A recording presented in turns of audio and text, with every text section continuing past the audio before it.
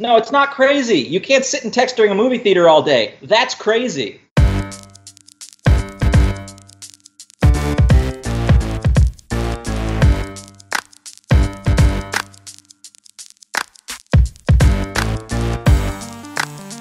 She actually texted, I would say, probably 10 or 15 times, maybe even 20 in about 15 minutes.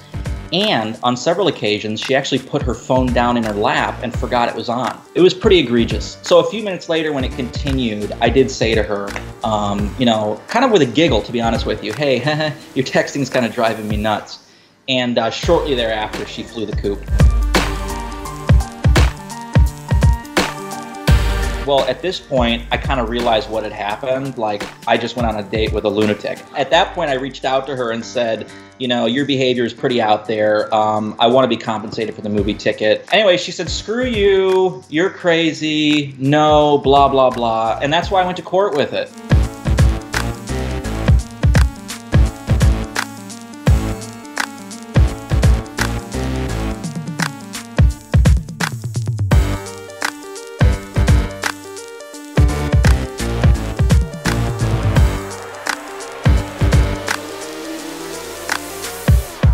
I've never been called a hero so many times in my life. The real story here is nice guy gets screwed, not, girl is treated unfairly.